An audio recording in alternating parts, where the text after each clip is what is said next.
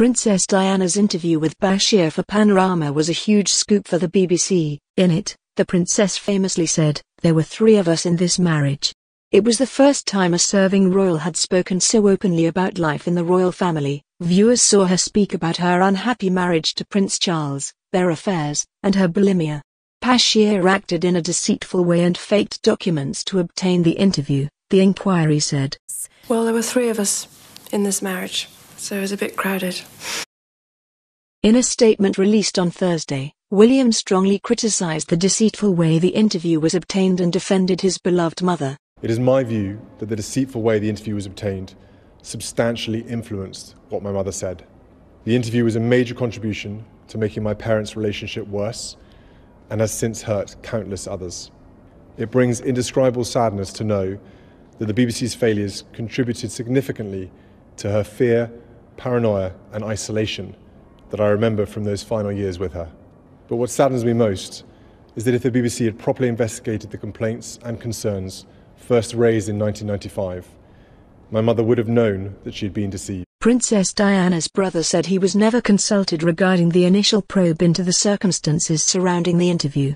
Well, the irony is that I met Martin Bashir on the 31st of August, 1995, because exactly 2 years later she died. And I do draw a line between the 2 events. Lord Grade, who was BBC chairman between 2004 and 2006, said the BBC's cover-up had been worse than Bashir's behaviour. One of the worst chapters in the BBC's history, in my view. There's 2 issues. There's the rogue reporter who gets one of the world's greatest scoops by means of deception, not acceptable, and a scandal.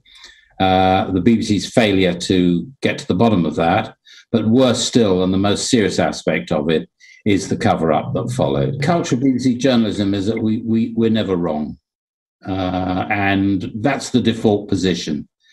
And the BBC believes that if you own up to your mistakes early on, it's a sign of weakness. It isn't actually, it's a sign of strength. And that's a cultural flaw deep in the heart of BBC journalism. UK Prime Minister Boris Johnson said that he was obviously very concerned about the findings of the inquiry into the BBC's 1995 interview with the late Princess Diana. I am obviously concerned by the findings of Lord Dyson's report. I'm very grateful to him for what he's done. I can only imagine the feelings of the royal family, and I hope very much that the BBC will be taking every possible step to make sure that nothing like this ever happens again.